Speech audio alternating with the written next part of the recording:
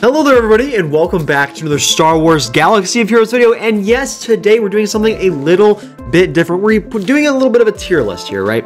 We're doing a tier list of every single Lightspeed bundle. We've been talking about Lightspeed bundles quite a bit on the channel in the past, and right now, especially because we have a brand new Lightspeed bundle that just came out, the Jedi Allies Lightspeed bundle. So we're gonna go ahead, put them all in a tier list, rank them worst to best. And in the comment section, I would love to hear what your ranking of these Lightspeed bundles is. Now, first of all, we need to get a few things out of the way. One, this is a subjective opinion. Sure, there's a little bit of objectivity to it, but when you get into the nitty-gritty, there's subjectivity to it, right? You can have a different list from me, and I would love to hear your list. But let's not attack each other. Let's be civil about it, all right? I think that's a fair thing to ask. Number two, these are all obviously S-tier deals. In the game, it does not get better than this, right? You can't get better than these Lightspeed bundles when it comes to value in the game. So if we want to just be lame and you have no video to watch, everything's an S tier. Thanks for watching. Have a great rest of your day. But we're not going to do that. We're just going to rank them among each other, not against all of the other value in the game. Because again, everything would just be S tier, and there's no point in watching this video then. So hopefully you guys do understand. Last thing is that I did a little bit of research before this video, but if I forget something in the middle of the recording, don't yell at me, because there's a few of these packs that have overlapping things. So if I forget what thing goes where, my apologies. But I'm going to do my very best to obviously keep everything in line for you guys. So without any further ado, let's drop a like and subscribe if you want to stay up to date with more content just like this, and you know, you like seeing me suffer in your feed more often, because I tend to suffer a lot on this channel. So if you want to see me suffer, drop a like and subscribe. Thank you so much for watching. Anyways, let's get into this. So first of all, we're going to start with the Starkiller Lightspeed bundle.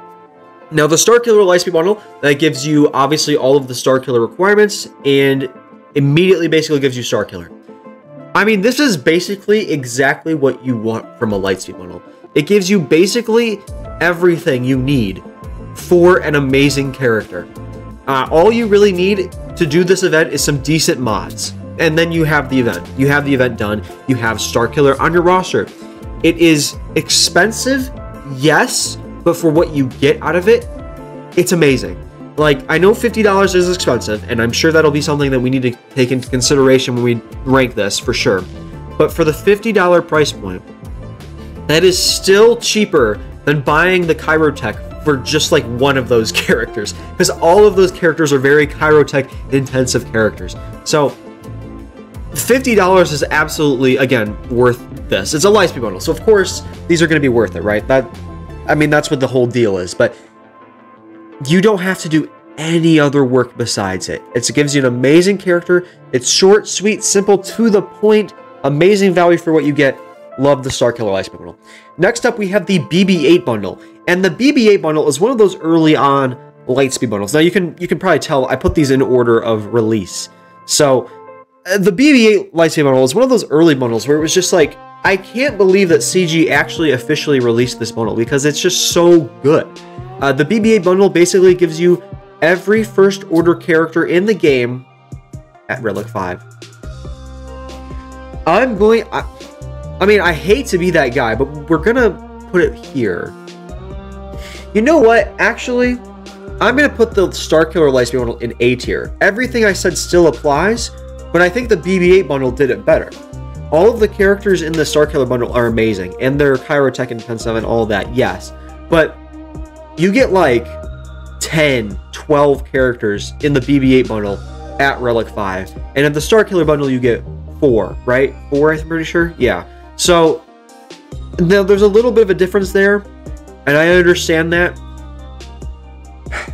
I just say, obviously, you get a lot more with the BB-8 bundle. So, I mean, I still agree with everything I said about the Starkiller bundle, but then when you start comparing it to some of the other bundles, maybe it drops down. We're going to be moving things around during this list as we talk about it. So, I mean, that's kind of where I sit at it. I think the BB-8 bundle is amazing.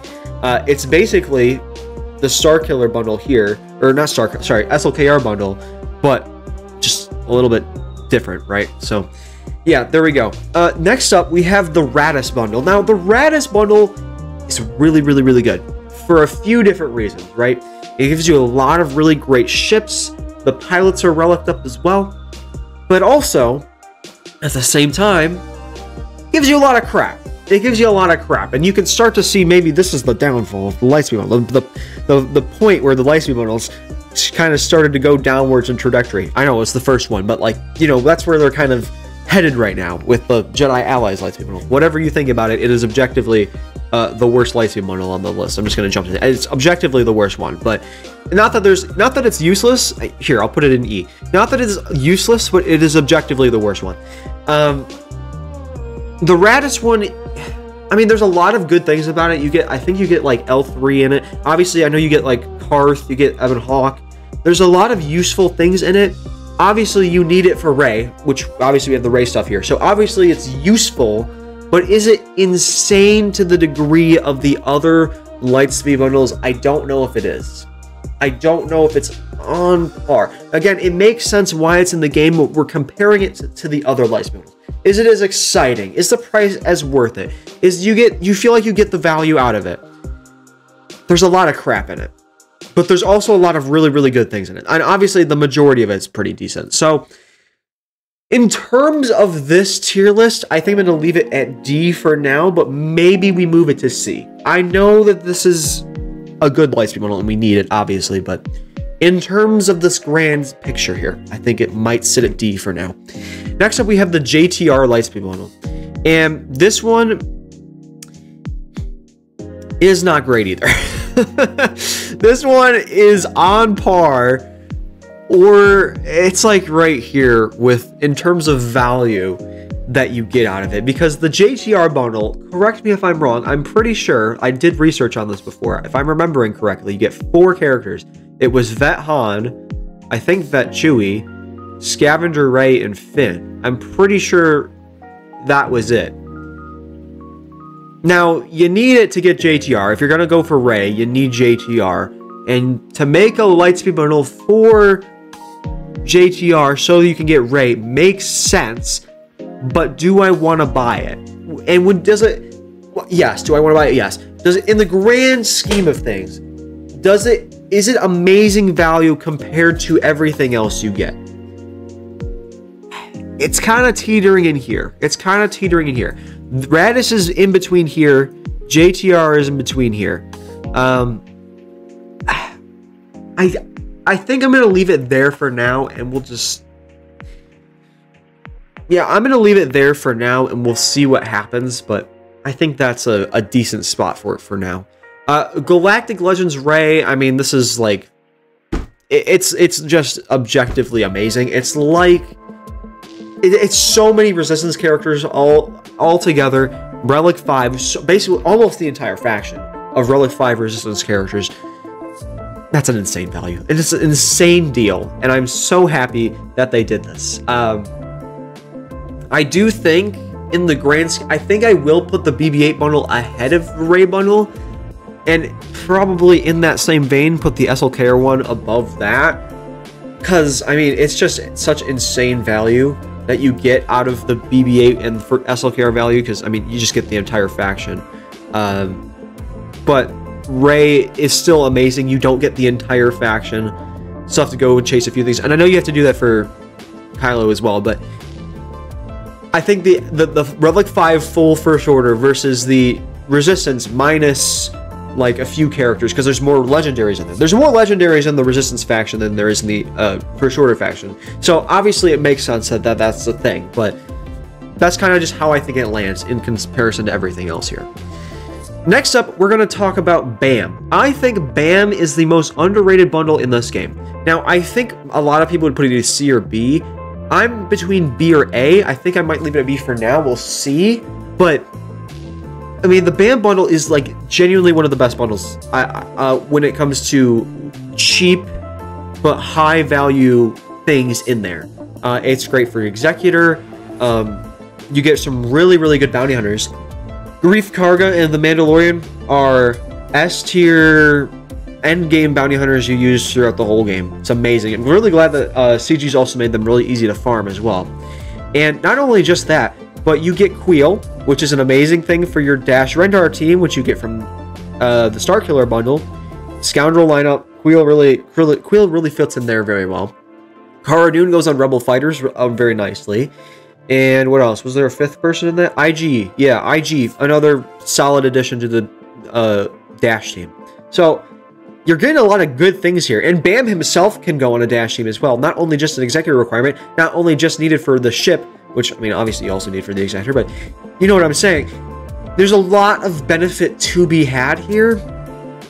And I'm honestly, I'm putting it in A tier because while they have similar characters and similar relic levels and all that stuff, the price for the Mando bundle is much better. Now, obviously, it's not as annoying of a journey. It's not that out of the way. I understand all that stuff. You get good characters out of it. Not that you don't get good characters on the Starkiller bundle, but I think the thing that pushes it to A tier is the price. Because they're very similar if you look at them at face value, but you get into the nuances, Starkiller is more valuable. But then they make the BAM bundle cheaper, so the value kind of evens out there. Because it's cheaper, but they're similar. So I really do like that about it. I think this is genuinely an insanely good bundle. You get so many good things out of it, especially if you bought the Starkiller bundle. You get a lot of good things out of this. This is a really great building block for your account. So we're going to go with that. Now the Finalizer bundle. This is an interesting bundle for me. I'm thinking B or C tier. Now, I'm thinking B or C tier because you get the bare necessities to unlock the Finalizer. That's what the Lightspeed bundles are for, and obviously that makes sense. We've talked about this a little bit with the Ray bundle. But you still got to do a lot of farming outside of the Finalizer to make the Finalizer fleet amazing. I am still farming Finalizer ships, and I've gotten SLKR like 4 or 5 months ago at this point. Like, I think it's been 4 months. I've had SLKR for a while on my account now, and I'm still going back and farming the other ships. I'm farming the Echelon and the Dagger still. It's a really good bundle, but the key ship you need for the fleet outside of the event is not in the bundle, which is annoying. But it makes sense. Again, I understand why they did that. No complaints there. I understand, hey, that gives you some more time for us to farm things. Obviously, the game's about farming, so I understand that. But when you're objectively looking at Lightspeed bundles that give you the entire package up front versus a pack that gets you to the character and then kind of just leaves you with another 6 months of farming. And again, it is a ship. Now, I understand. You can also say that about the Ray bundle. You can say that about the Starkiller bundle. You can say that about the BAM bundle. I understand that. The difference is that with the Starkiller bundle, you need to farm outside of the Lightspeed bundle. You need to farm Palpatine. You need to farm Mara Jade, and a few other characters. Obviously, Jedi, Ufu, whatever. The thing is with that, is if you buy the other Lightspeed bundles, you will only really have to farm Mara Jade extra. Because you get JTR, which is the Jedi tank, and then there's the Ufu. Who's a good Ufu that they put on that team? I know, obviously, Visas Mar. No, wait, JTR's the Ufu, and then they could put Old Ben, I think. I could be wrong there. And then, obviously, you have to farm Palpatine for SLKR. So if you do that anyways, you still... The only thing you really need to farm outside of that is Mara Jade. Now, obviously, with the Galactic Legends, it's a little bit different. You have to go for a few other legendaries before you can get the Galactic Legends. I feel like, personally, that's a little bit different than a ship. I think, personally, that's different than a ship. So, when you look at it that way, I think the Finalizer bundle is good, not insane. It's great. Again, to reiterate, all of these bundles are S tier bundles in Galaxy of Heroes, but we're comparing them against each other. I feel like this is B tier. And I'm open to people disagreeing with that. I think there is a world where a lot of people disagree with that, and that's okay with me. But sitting here right now, I feel like this is a good spot for it. Next up, we're going to do the Shadows of the Empire Lightspeed bundle. This gives you a bunch of crappy Phoenix that you need, I think, for CLS and some Galactic Legend requirements, as well as you get the entire Phoenix team. Now, when we look at value in the game, this is pretty good value. It's pretty good value. I think this was, I think this was $25. I could be wrong, but you get a lot of like decent stuff in there. Again, if you buy this bundle, there's another thing for your Old Ben. The Old Ben is another thing for your Starkiller team. You'll also get the entire Phoenix faction besides Krex, And Krex is just an insane character. Every single person should have Krex on their account. There is no excuse now. He is double drop farmable. He has the entire team he's with came in a Lightspeed bundle. You need Krex on your account ASAP. With Krex, this becomes an amazing bundle. If they put Krex in this would be an S tier bundle. But you get a lot of extra rebel characters that aren't super amazing, like Farm Boy Luke. Like, okay, you need it early game, which these are targeted towards early game, but you need it like very early game to get it CLS, I'm pretty sure. So outside of that, it's not insane. This is one of those, it's kind of like where Bam was, where it's like in between B and A, but I'm leaning A because of the Phoenix, and you get some extra stuff for the Starkiller bundle. And I believe you also get some ships. You do get some ships in here as well, which is really good. I think you get Wedge, you get Wedge and Biggs. I think you get their ships as well, and a few other things.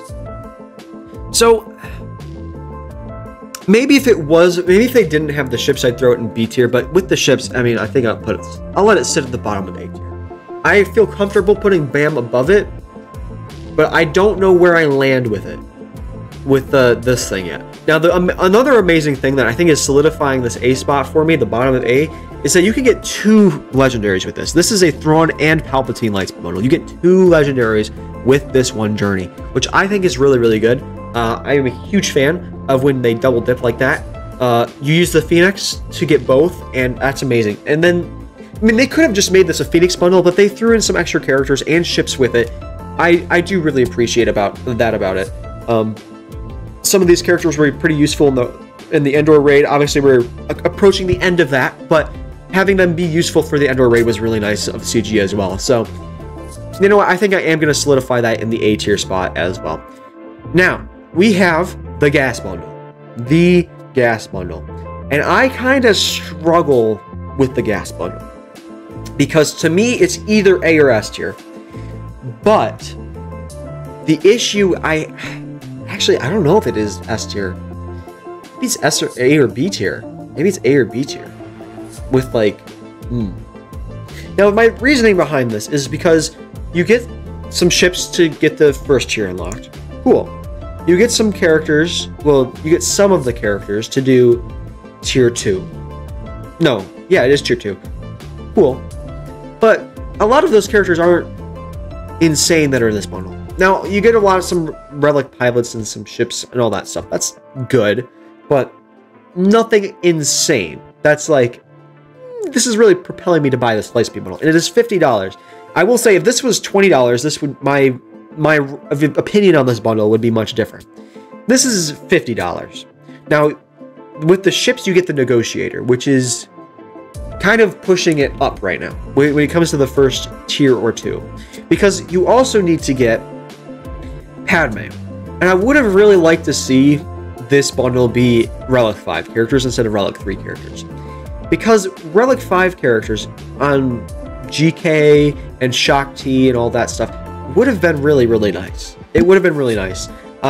Save me a little bit of extra time having to upgrade those certain characters, and the Padme bundle is a little different.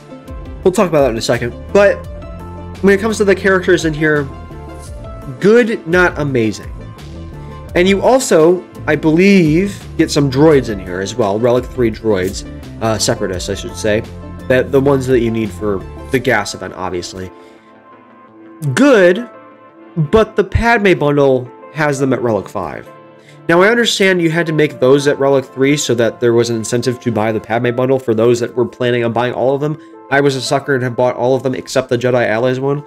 So I understand what the mindset behind that was. But at the same time, it's like, that's not... When there's a better bundle on shelf next to it, it's like... Well, not a better bundle on the shelf necessarily. It's just like, for looking at the Separatists specifically, it's like, okay... It's right there, right? It's right there. Now, you get a few extra things with the Padme one, I believe, so it's a little different, but the gas bundle is good. Negotiator is doing some hard lifting right now. Negotiator, GK, and having Shock T. Having those three in this bundle is really doing a lot of the heavy lifting, I think, for it. For those of us who really, really want gas and need an excuse to get it, me, this was an insane thing to do, and I'm very happy that we have it. In terms of the other Lightspeed bundles, though, it's not as exciting if you take away the gas cover. Do you know what I mean? So I'm thinking like there's probably a good spot for it. I think it's amazing, but it's not like the best Lightspeed bundle we've ever had. The Relic 3 is kind of sad. It's a little disappointing. The Negotiator is amazing. They could have done a little bit more. I almost feel like they could have just combined the Padme bundle with the gas bundle, made it $60, and this would be an S tier bundle. I think that's how I'm kind of like sitting on this right now. Speaking of the Padme bundle, I mean, this basically gives you a bunch of separatists, and this gives you what, every separatist except Stap and General Grievous and Trench, right? I think it's those three, Stap, Grievous, and Trench. I think you don't get from this bundle. I'm gonna put it at like tied with gas. I feel like putting it above it doesn't make sense because Negotiator is doing a lot of heavy lifting. Insane value. No, I'm gonna put it underneath it. I'm gonna put gas above it because I mean Negotiator is doing some heavy lifting. That's so good for early game as well. And obviously, I mean the Galactic Republic characters are so great on their own, and you have to get Padme, so you have Padme with some Galactic Republic characters, so it is good. Like these two bundles paired together is an S tier combo, but individually I feel like they're A tier. I don't know if that makes sense. I think that's where I'm at with this. The 3PO bundle is it's fine. It's like fine.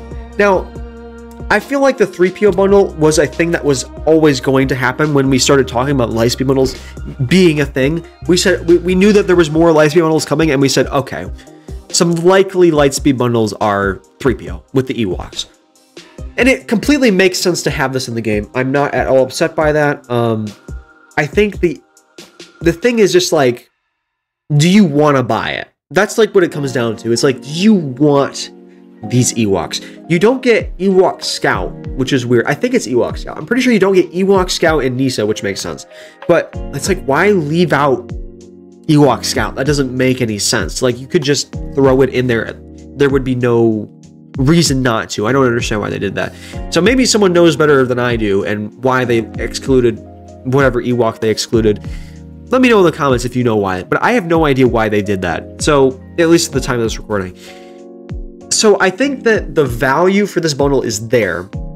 It saves you a lot of time, and it saves you an annoying farm and resources that you would have to spend on Ewoks, which, unless you're a gerbil, not a lot of people want to spend that much on their Ewoks. So, is this an insane bundle that you want to buy?